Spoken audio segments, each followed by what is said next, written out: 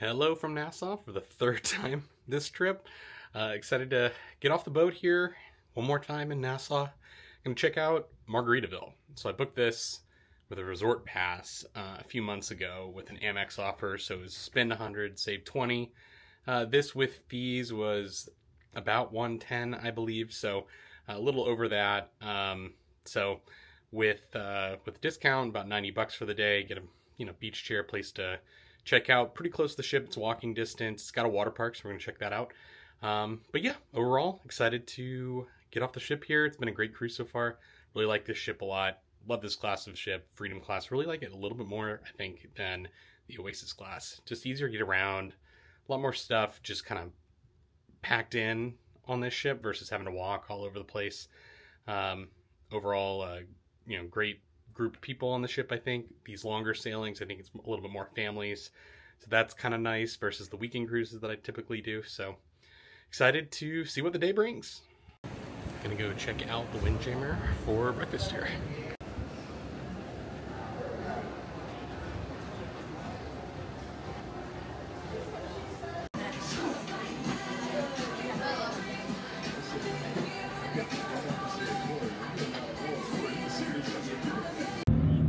A little chillier than earlier this week, a little overcast. I'm sure it'll warm up. It's about 10 a.m., 10:15 coming off the ship, so we will see how the day goes, but it is a little chillier than the other days I've been here.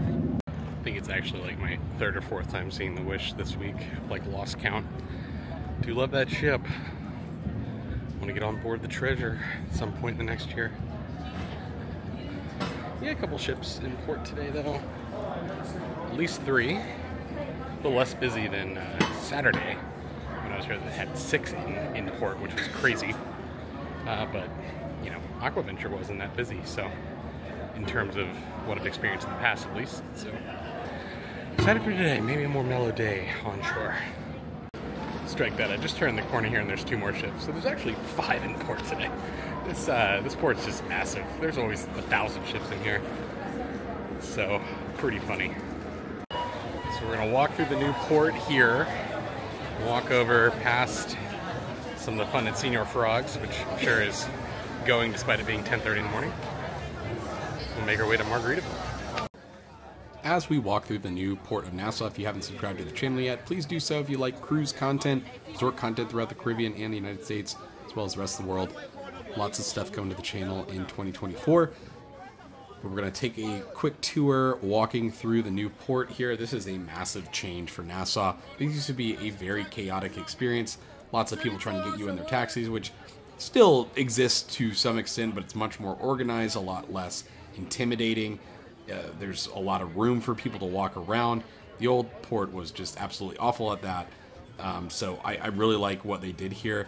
I like the nice organized shops, lots of opportunity to buy some really good souvenirs. And there's some bars and restaurants right here in the port area as well. So if you don't want to venture beyond the port area, you can just exist in here and probably have a nice little day. I do recommend walking out of the port area though. The area around the cruise terminal is very safe. Despite some of the warnings from the State Department about the Bahamas, the actual area that tourists hang out in Nassau is not really going to present a danger to you. Of course, always be aware of your surroundings, but I would encourage you to explore the country that you are visiting. So a lot of fun stuff here in port. Love the bar serving drinks in the pineapples. Saw one in a huge watermelon too. So a lot of fun here.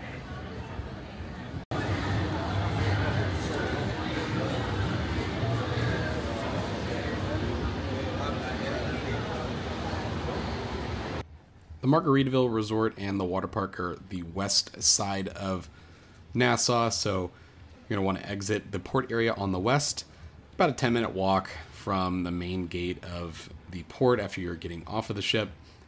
So we're walking over there now, and that spits you out into a few stalls for more shopping as well as the Senior Frogs. And then it's just a quick 2-block walk. You can actually see the Margaritaville Resort at the very end of this shot here on the beach. It's the last tall building that you see there. So really a short walk to get over to the fun for the day.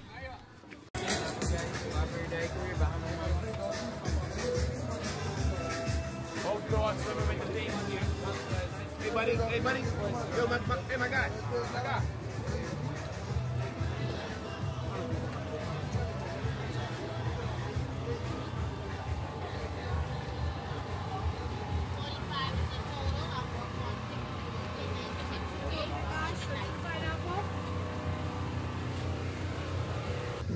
I'd say from the port it takes another 10-15 minutes to walk over to Margaritaville, depending on the size of your party too. If you got young kids with you walking, might be a little bit slower. Bunch of shops though, just to peruse through, so you can pop into those, see if there's any souvenirs that are to your liking. Making our way over to the Fins Up Water Park.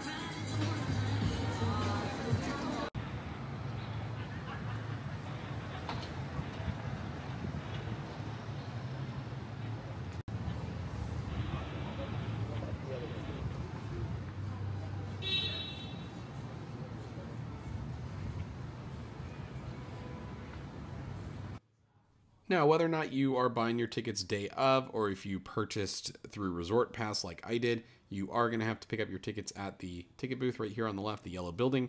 They'll give you a wristband and they'll walk you into the water park. Very short wait though. I imagine that lines could maybe get a little bit longer later in the day when it warms up, or if it's just a busier time of year. But this is going to be your entrance to the water park, so it's separate from the main entrance to the actual Margaritaville Resort rather. Just a really cool water park here. Definitely a lot smaller scale than Baja Mar or Atlantis that I visited on other parts of this trip. But the Fins Up Water Park is going to have all of the awesome water park staples that you're looking for. You're going to have a lazy river that goes around the entire pool complex. There's going to be waterfalls. There's going to be fun little animals that are squirting water at you. There's going to be a few water slides, not massive water slides by any means, but still pretty fun. They're going to have a few kid play areas like younger kids, splash pads. There's even some hot tubs that are hidden above the pool complex that I found. I'll show you in a sec. And then they have a very unique offering, which is actually a cliff jump experience. So there's a very deep portion of the pool that you can jump off of a cliff that's been built here at Fins Up Water Park, and you can land in some pretty deep water. Pretty fun, and not something you find at every water park, so I did appreciate that. Of course, you have restaurants. You have everything from, you know, your cheeseburger in paradise, because this is a Jimmy Buffett facility, to bar with all the tropical drinks that you're looking for. Then you have a beach area with beach chairs. That's a part of the Junkanoo beach. It's kind of semi-private, not really walled off from the rest of the beach necessarily, but the chairs are reserved just for people with the wristbands. And if you are coming in to port on a Royal Caribbean ship, you might have a flow rider on board, and Fins Up Water Park has its own flow rider. So if the lines have been too long on board, you can definitely surf here on land. So as you can see, the lazy river does create sort of an island effect for most of the water park. And a great current. I felt like the lazy river, the couple times I went around, really moved you pretty good. Sometimes lazy rivers, you know, they don't have the right current, a little too lazy. So that was pretty cool to see. And they had a whole upper area with that hidden hot tub that we will show you in a sec.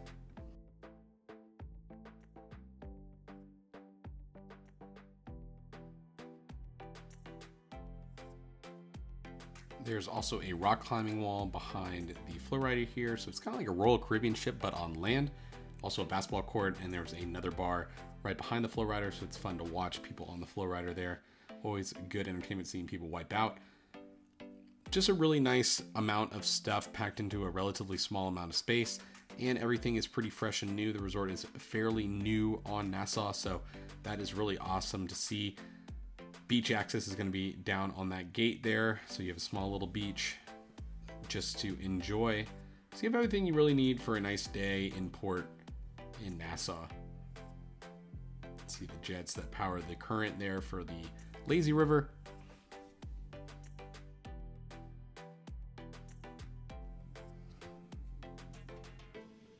You do have some non-motorized watercraft that you can use as well. So you have your kayaks and your stand-up paddle boards. Don't think there's really any good snorkeling, so I'd probably leave that on the ship if you brought that with you, but you can mess around with your snorkels in the beach area too.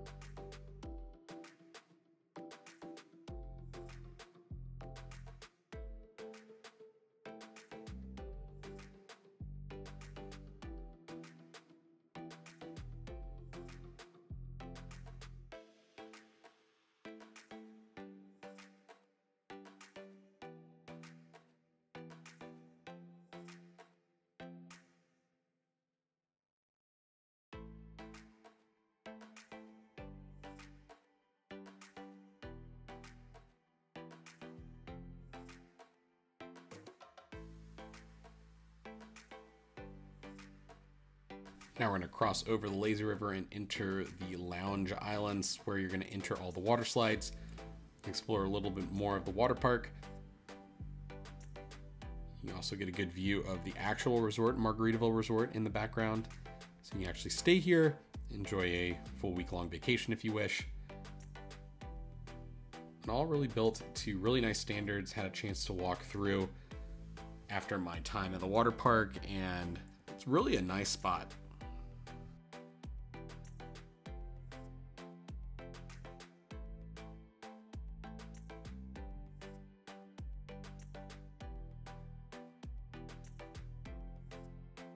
These cabanas are of course an extra charge, but you can rent those for the day. If you want a little bit more extra space or something a little bit more comfortable, that is an option there. And in terms of water slides, there are 3. There's one small one for the littler kids, one enclosed slide, and then one faster enclosed slide. So you're gonna take the steps up there. You let the lifeguard know which one you'd like to go to, and he lets you through. They spit out right there into their own little pool. Overall, nothing really too intense, but a lot of fun for sure. And you can do those over and over again, and the lines are going to be a lot shorter here than at Atlantis, I guarantee. And as promised, I wanted to show you the hidden hot tub here at the top. So this was unoccupied when I arrived, and then a family joined me. They found it too. But a nice little tip if you're here early like I was. Again, not super busy yet, just starting to fill up a little bit as I got in.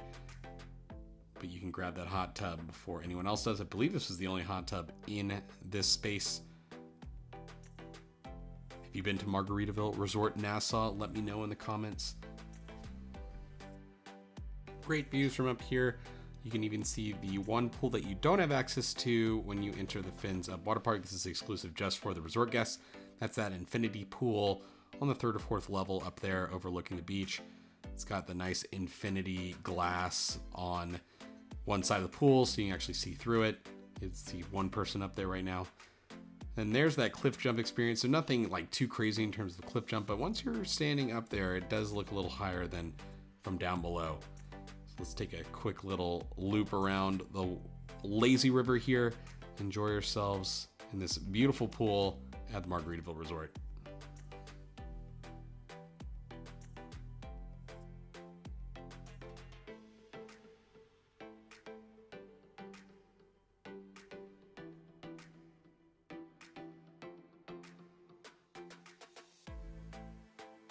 Here's a look at the beach area. This is what things are going to look like if you're enjoying the beach instead of the water park during your day here at Margaritaville. The public side of the beach is pretty nice too. If you're looking for a very free excursion, you can just bring beach towel from the ship and enjoy yourself here. Lots of restaurants on the other end of the beach that are pretty reasonably priced for Nassau. So just know that you can walk down all the way here, even if you have a wristband for the water park. If you want to check out some things a little outside of the resort during your stay here, you can come in and out with that wristband. And the water is absolutely beautiful. There's a bunch of activities though close to the port.